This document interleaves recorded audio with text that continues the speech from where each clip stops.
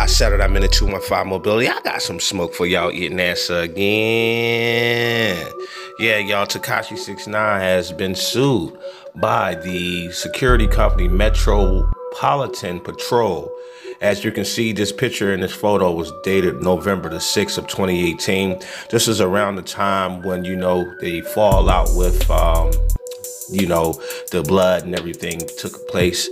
So this would range from November the 1st, 2018 to November the 10th of 2018.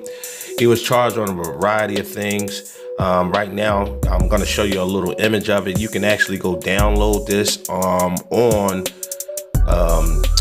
through PDF through TMZ. This is where I got it. It didn't come out right, but I just wanted to let y'all see the price that he owes, $75,165. This is one of a multitude of things, from armed guards to armed vehicles with ballistic panels.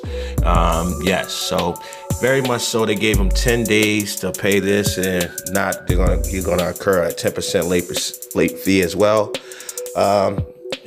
He bought this new chain. I don't understand how you owe these guys money, man. But they clearly made sure that they got their money, because they put it out and sent it over to TMZ. So tell me how y'all feel about this in the comments, yo. I mean, this is how I only can see like how much security after the fact, after when he came home.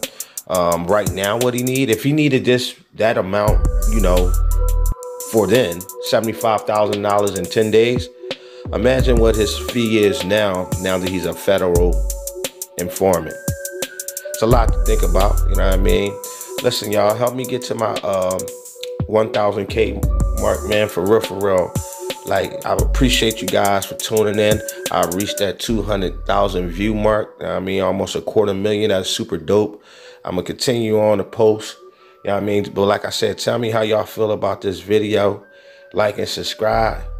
And guess what, y'all? If y'all niggas got any questions to ask me, ask your mother. I'ma be in the bathroom. I said it. I meant it.